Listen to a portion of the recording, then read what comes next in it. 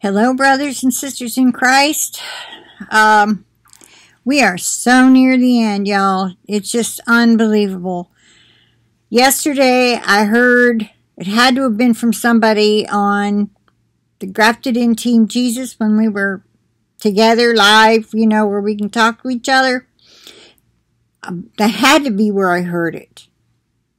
Because somebody said that Trump made a remark during one of his announcements, and I just looked them up to see if I could find that one. Maybe it was short, something I could skim through, find that statement where he said, "This might be the last time you all ever see me." Something to that effect. If anybody heard that, if you could look in your history and find the video and approximate minutes where he said it, I would like to add it to this video in the description box or a comment.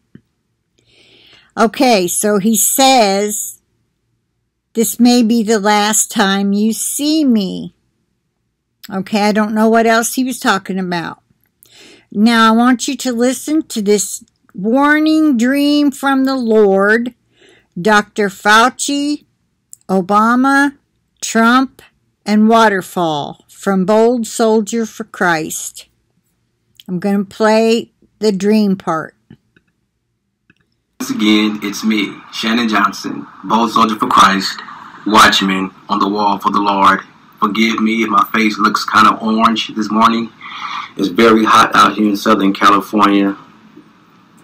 The Lord came to me in a warning dream last night. And it's been a while since I've had one, but I've asked the Lord to show me who this individual really was. And the dream was so intensifying that it woke me up out of my sleep. And the Lord had me write it down. The Lord came to me in a warning dream around or a little bit after 12 midnight. I walked into this building and headed towards this back room where I saw Dr. Fauci and Obama. Dr. Fauci had this evil look on his face, and he was talking to Obama about putting this RFID chip into people. And Obama was in agreement with him. And they saw me, and Obama began to swear at me. And that's when the Holy Spirit took over my body and said, "Be quiet before I cast you into the lake of fire now." Yeah. And before he had awakened me, for some strange reason, Trump was there. And then he was gone. Just like that, he was gone. And I was also shown a waterfall. Meaning of the dream. Dr. Fauci is one of the major characters that will help the beast Obama implement the RFID chip known as the mark of beast into people.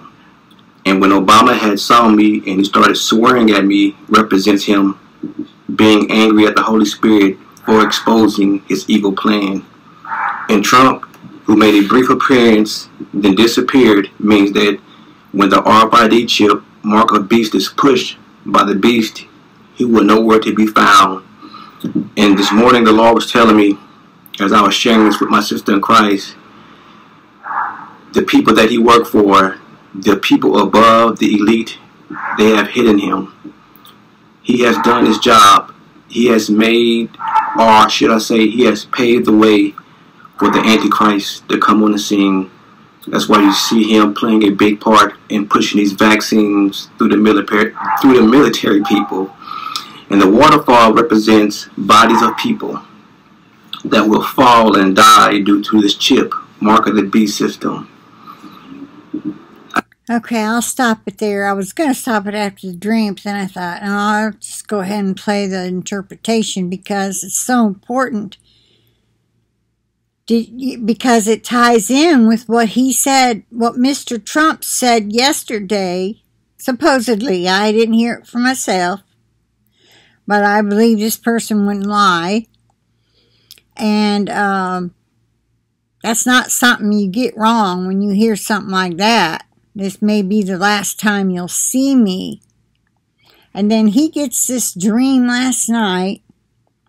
And the Lord's telling him that the powers that be have hidden him.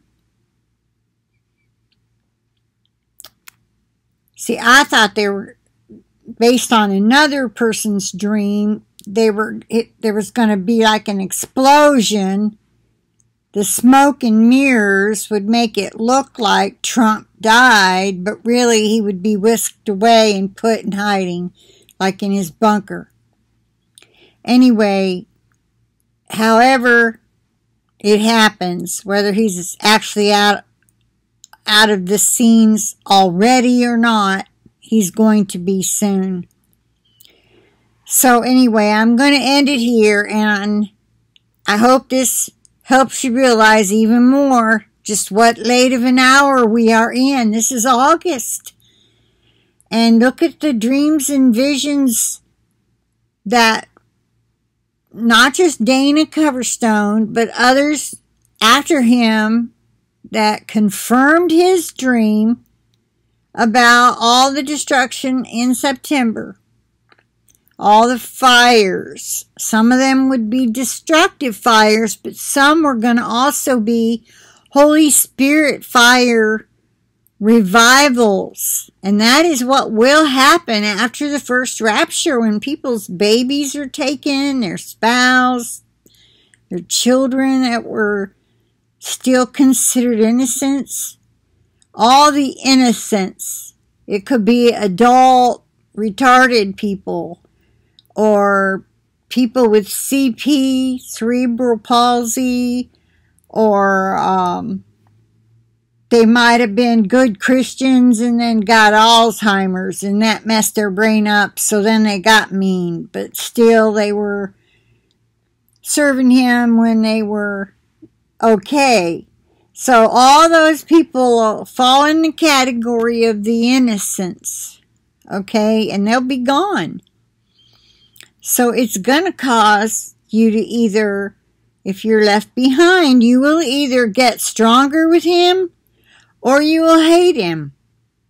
And I pray that I pray that nobody turns and blames God for taking their child out of harm's way and leaving them because they've chosen to live in the world, or maybe they aren't forgiving someone, or maybe they need heart healing and deliverance, or they're not filled with the Holy Spirit. You need your vessels full of oil. Remember the parable of the 10 virgins. All 10 were waiting. All 10 were expecting to go. They all had some oil. When you're born again, when you accept Jesus into your heart, you say, Jesus, come into my heart. Make me a new creature in Christ. I want to serve you the rest of my life. Okay, now, you get the gift of the Holy Spirit, but that doesn't mean you're filled. You don't get the gifts. You can't pray in tongues yet. Very rarely do people get completely filled with the Holy Spirit the moment they accept Jesus as their Savior. I've heard of it happening, but it must be very rare because you just don't hear of it much. I've heard of it like on one video, and I don't remember if it was Sid Roth or who. I couldn't tell you. The point is, we need to be filled with the Holy Spirit. So keep asking Jesus to fill you anew with His Holy Spirit. Fill your vessel. Empty your vessel of all sin and ugliness that you can think of. Okay? You want to prepare, prepare, prepare.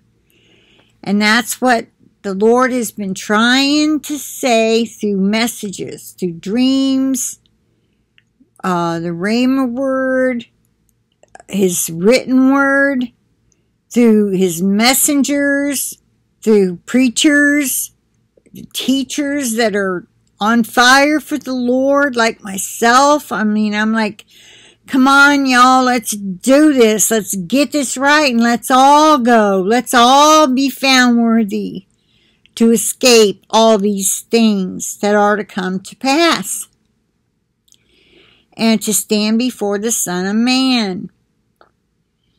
And, man, when I saw this on my phone, I got to listen to this.